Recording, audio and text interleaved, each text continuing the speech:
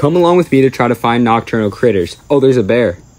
So I looked in every nook and cranny. Right here we have some spiders. I have no clue what type they are, but they have some eggs and they've hatched. Too many spiders for my liking. There are some cockroaches and there's more cockroaches. These are wood roaches, pretty large. That's creepy. And then I did find this Turkish house gecko. These guys are in fact invasive.